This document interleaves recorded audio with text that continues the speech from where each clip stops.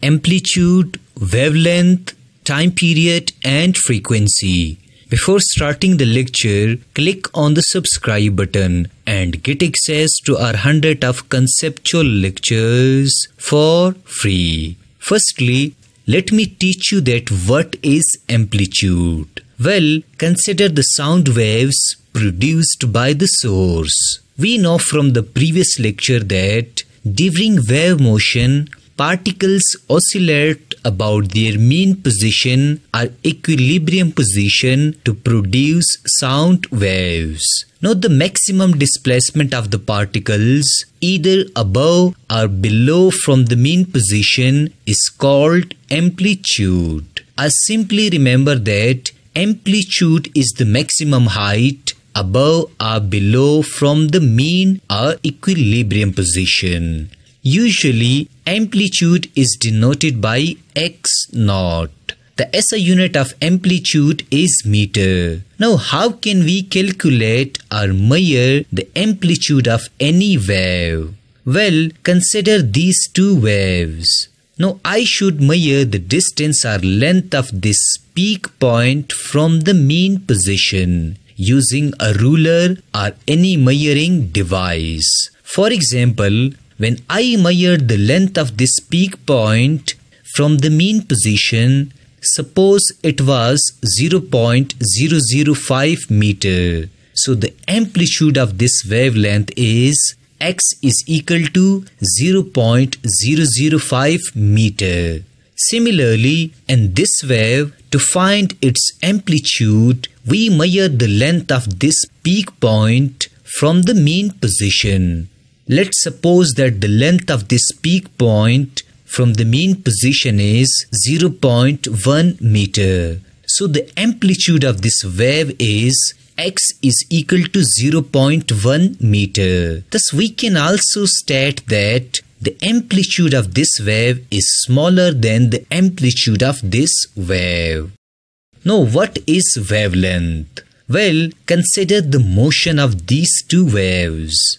We know from the previous lecture that transverse waves travel in consecutive or successive crest and trough, while longitudinal waves travel in successive compression and rarefaction. In case of transverse waves, the length of successive crest and trough is called its wavelength, while in case of longitudinal waves, the length of successive compression and rarefaction is called its wavelength. Wavelength is denoted by the Greek letter lambda.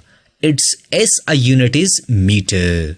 We know that this region is crust and this region is trough. So the length of one crust and one trough is wavelength or lambda. Let's suppose that its wavelength lambda is equal to 0.01 meter. We also know that this region is compression and this region is rarefaction. So the length of one compression and one rarefaction is wavelength or lambda. Let's suppose that its wavelength lambda is equal to 0.002 meter.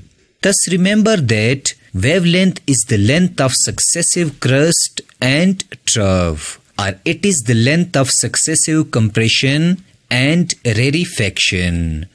Now what is time period? To understand the concept of time period, you must understand the concept of wave cycle. Let's consider the motion of these two waves. In case of transverse waves, one crest and one trough form one wave cycle or one oscillation, while in the case of longitudinal waves, one compression and one rarefaction form one wave cycle or one oscillation. Now, how many wave cycles or oscillations are there in transverse waves? And how many wave cycles or oscillations are there in longitudinal waves? Well, this crest and trough make one wave cycle.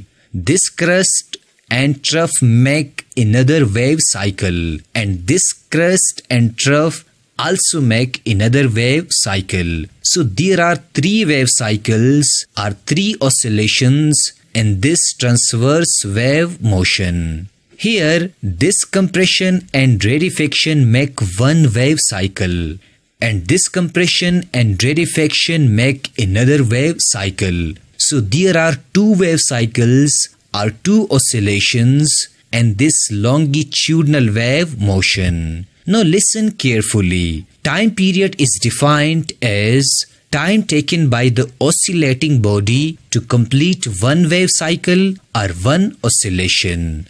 Let me repeat it. Time taken by oscillating body to complete one wave cycle or one oscillation is called time period.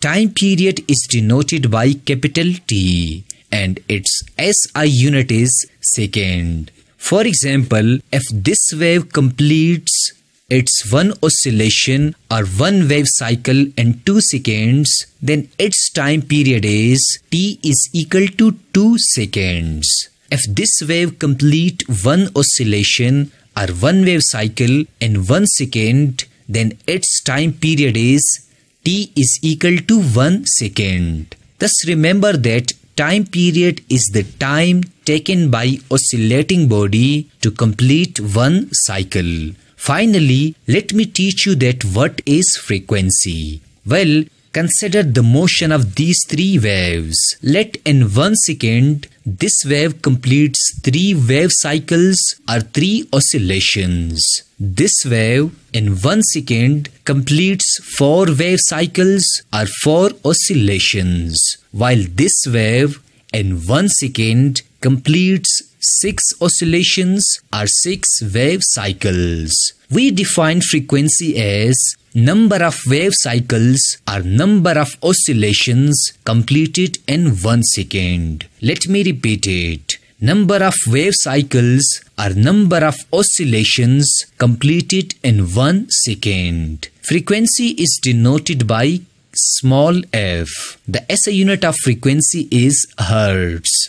Thus, the frequency of this wave motion is 3 Hz because it completes 3 oscillations in 1 second. The frequency of this wave is 4 Hz because it completes 4 oscillations in 1 second. And the frequency of this wave is 6 Hz because it completes 6 oscillations in 1 second. Also remember that frequency is equal to the reciprocal of time period.